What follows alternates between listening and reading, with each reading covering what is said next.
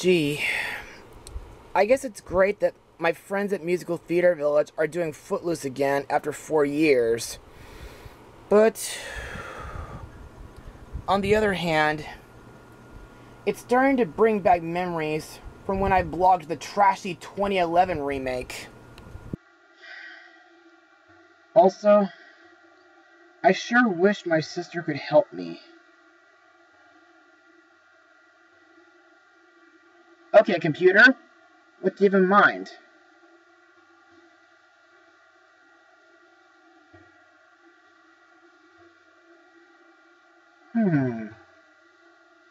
That sounds like an excellent idea.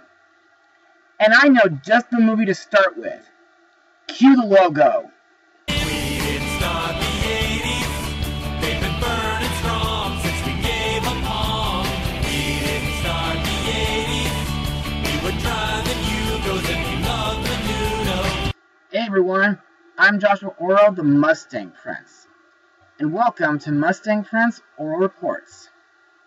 Well everyone, today we begin a very special marathon that I've been thinking about doing for a while. An 80s movie marathon, where I'll be blogging classic films that came from that bygone era. Now, as everyone knows, the 1980s was a very interesting decade. Fantasy, sci-fi, and slasher films were in their heyday. Pop music, techno, and hip-hop were making their mark in the music industry. Nintendo reinvented the standard art for video games. And of course, the 80s was known as the golden age of cartoons. And speaking of cartoons, we're going to start my 80s movie marathon by looking at a mystery movie which features classic cartoon characters. Released on June 22nd, 1988, the movie is Who Framed Roger Rabbit? Now let's get started. A famous tune known as Roger Rabbit has life easy until he discovers that his wife, Jessica Rabbit, is having fun with Marvin Acme, the Gag King. Then, things take a turn for the worst for Roger when he is accused of murdering Mr. Acme.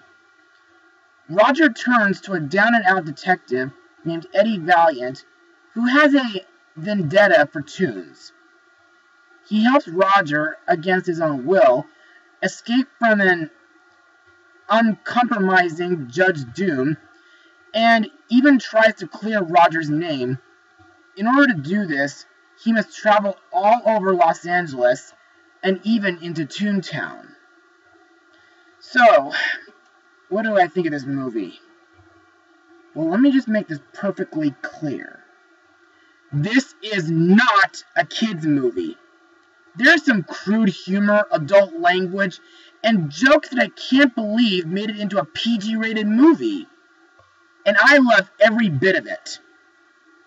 But, to further explain why I enjoy the movie, let's move on to Mustang Notes. The movie is based on Gary K. Wolfe's 1981 novel, Who Censored Roger Rabbit? Walt Disney Pictures purchased the film rights for Who Framed Roger Rabbit's story in 1981. Jeffrey Price and Peter S. Seaman wrote 2 drafts of the script before Disney brought in executive producer Steven Spielberg and his production company, Amblin Entertainment. Robert Zemeckis was brought on to direct the movie, and Canadian animator Richard Williams, whom I talked about while blogging The Thief and the Cobbler, was hired to supervise the animation sequences.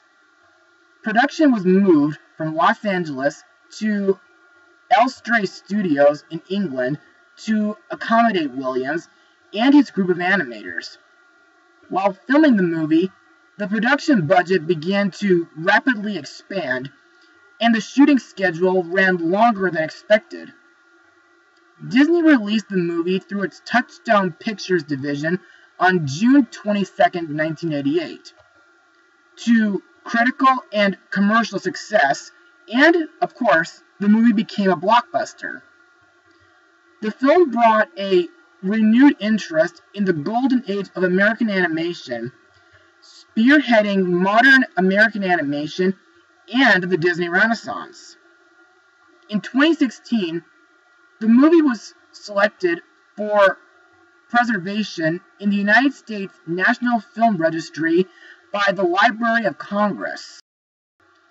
In my opinion, the way the movie captures 1940s Los Angeles is very neat, and I really love how Toontown is animated in this movie.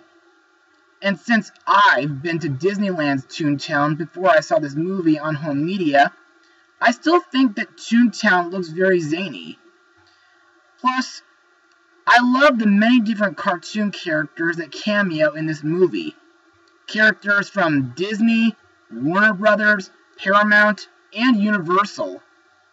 And I like the interaction between the toons and the live action. Heck, it's 10 times better than Ralph Bakshi's Cool World.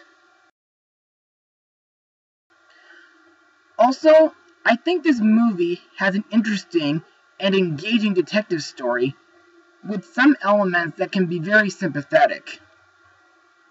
What's more, some of my favorite scenes in this movie include the part where Donald and Daffy Duck perform the Hungarian Rhapsody at the Ink and Paint Club, the scene where we see a saxophone player playing the Sorcerer's Apprentice music while the brooms are sweeping around the maroon cartoon studio, and I like the chase scenes between the Toon Patrol and our main heroes. So, I guess that wraps up Mustang Notes. So, let's move on to the cast. Our main character, Eddie Valiant, is played by the late Bob Hoskins, who got to be in the Super Mario Bros. Movie, Balto, Son of the Mask, and of course Robert Zemeckis' Christmas Carol. At first, due to Eddie's drunken behavior and his hatred towards toons, I didn't really like him that much, but after hearing his backstory on what happened to his brother, it made me feel really bad for him. Plus, Eddie becomes a better character as the film progresses. Also, while he's helping to clear Roger's name, he's on a hunt for Marvin Acme's will. Plus, I really like that dance that Eddie does to defeat the Toon Patrol. Next we have our title character, Roger Rabbit, voiced by Charles Fleischer, whom I've talked about in my blog of We're Back, a Dinosaur Story. In my opinion, Roger is the funniest character in the movie, and I think he's absolutely fun to listen to, especially with how he talks. Some of my favorite scenes that Roger is involved with is when he, when he whistles like a steam train after drinking alcohol, and when he dances to the Merry-Go-Round Broken Down song. Next we have Roger's wife, Jessica Rabbit, voiced by Kathleen Turner, who got to be in A Simple Wish, Monster House, and the Russian animated Snow Queen movie. To me, Jessica is a lucky woman to have a cartoon rabbit as a husband. And I think she's, let's just say she's very pretty and leave it at that. Also, I think Jessica can be very tough. What's more, I think Jessica is a wonderful singer, and I think she could be a great role model for such characters like Rapunzel from Tangled, due to the fact that Jessica whacked Roger with a frying pan, or Hortensia, due to Jessica calling her husband Honey Bunny. Also, I like the part where Jessica saves Eddie in an alleyway by shooting Judge Doom's shadow. Plus, I just can't believe that Jessica keeps a bear trap in her dress. Next we come to Benny the Tooncap, also voiced by Charles Fleischer.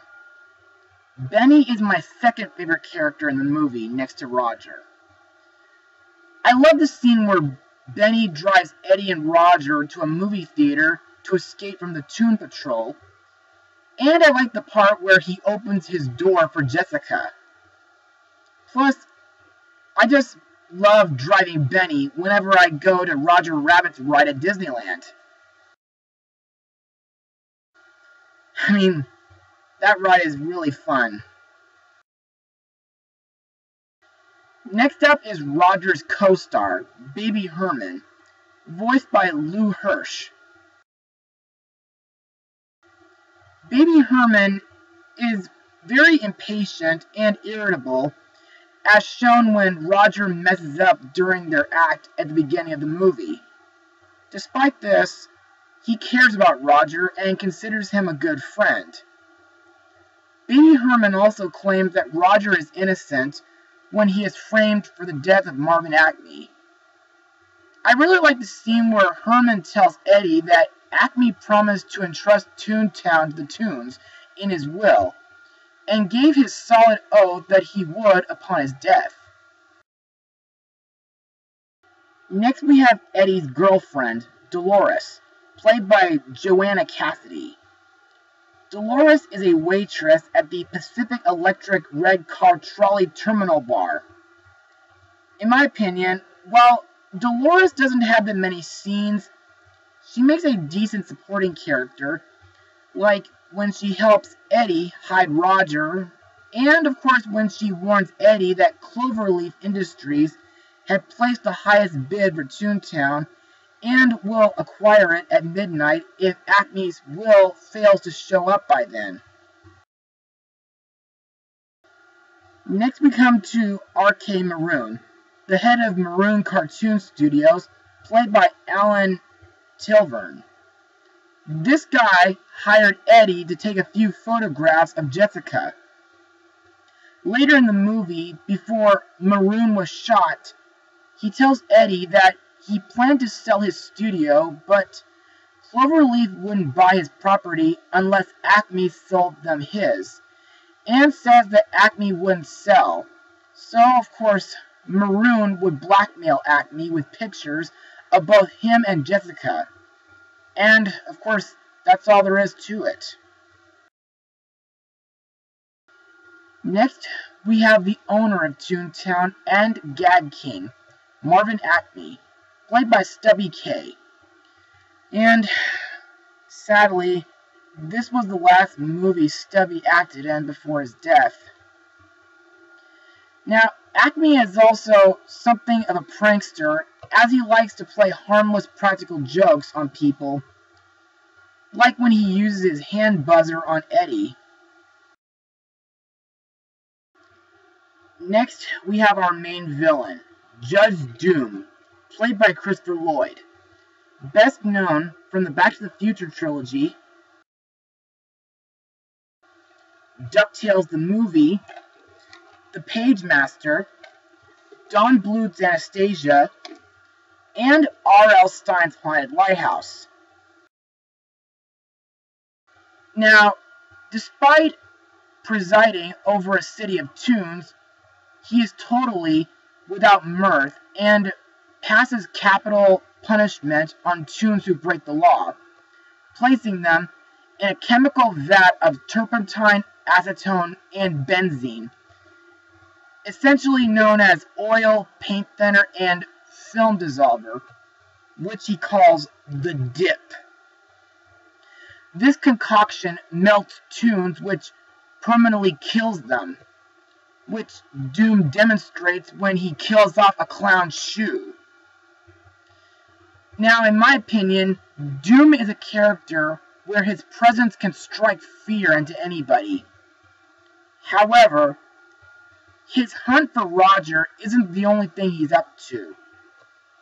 You see, during the movie, he used his company, Cloverleaf, to acquire the Pacific Electric Railway so he could dismantle it, in order for his company to plan and construct a network of large highways known as freeways.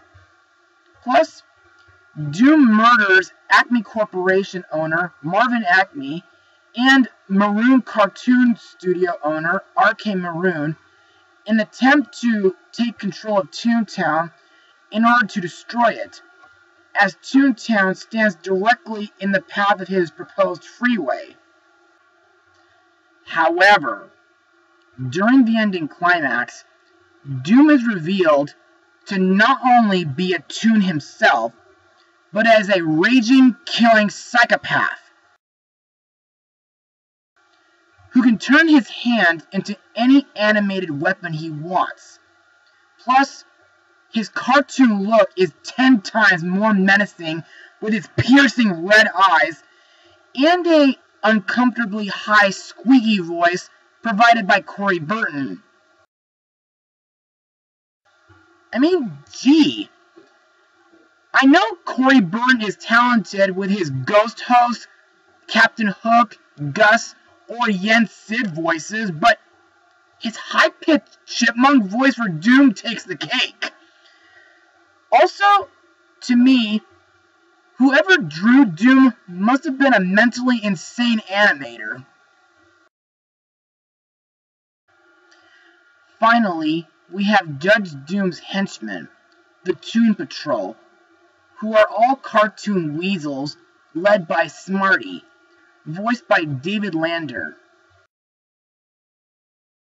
These guys are the law enforcers of Toontown, although they behave less like law enforcers and more like gangsters and crooks due to their behaviors. To me, while these guys are very sinister and threatening, they can be very silly at times.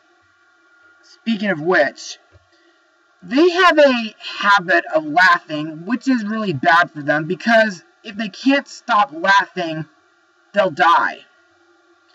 Also, by looking at the weasels, they kind of remind me of Mr. Winky's weasels from the Adventures of Ichabod and Mr. Toad.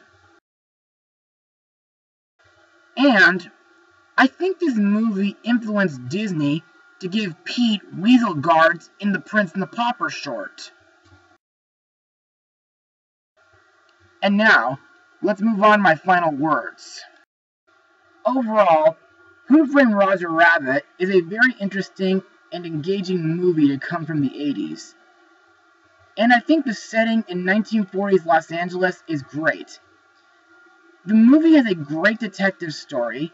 Some parts of the movie are thought-provoking. The cartoon cameos are amazing, as well as the animation for Toontown. The main character, Eddie, is a relatable guy, and Roger Rabbit is zany and hilarious. His wife, Jessica, is very pretty, despite being drawn bad. Benny is a great Toon cab, and of course, the villain, Judge Doom, is very twisted and psychotic. Lastly, as mentioned earlier, this is not a kids' movie. There's some adult language, crude humor, and several moments can be very inappropriate for younger viewers. So, if you guys want to have your kids watch this movie, then just make sure you watch it with them. And don't worry, you'll all have a great time with it. So, I give this movie a 98% out of 100. Well, that's it for today, everyone. Be sure to join me again for my next blog as we move away from Touchstone and on to MGM, where we look into Don Bluth's first animated movie, Mustang Power.